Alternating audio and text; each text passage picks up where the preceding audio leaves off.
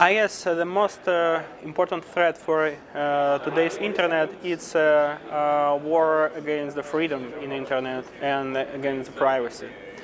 The threat is that local governments or countries wish to control their own network, to control the content, using different tools or ideas, for example, to follow the intellectual property rights or to follow some anti or illegal movements or organizations on the people, but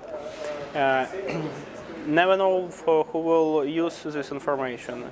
And for end users and for companies, it's most important to have the reliable partner with high bandwidth and good quality of service. This is today's internet.